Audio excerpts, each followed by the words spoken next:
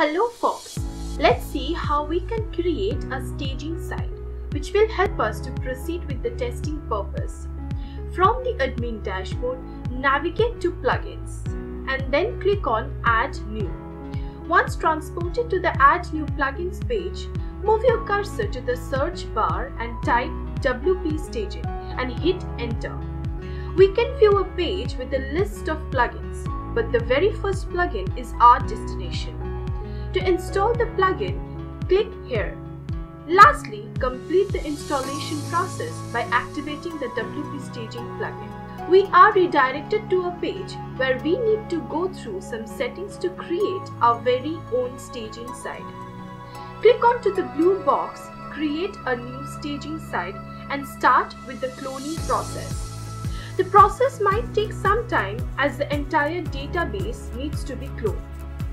Let's wait for a bit till the process is completed. We can open our site after the process is completed. Log in to the staging site with the same ID and the password of the original site. Voila!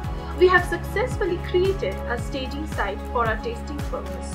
Already logged in to the staging site, let's see how we can install and activate MultiVendorX. Before we start, make sure that we deactivate the plugin WC Marketplace from all plugins page. Download the MultiVendorX plugin zip from the GitHub link provided in the description box below. As I already have the downloaded file, hence skipping to activation. Again from the admin dashboard, navigate to Add New.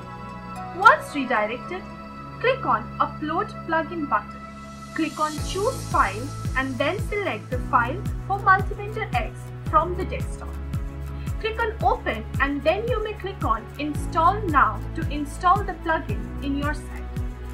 Finally, click on Activate to activate the all-new MultiVendorX to your site. Don't worry, none of the data will get lost during the process.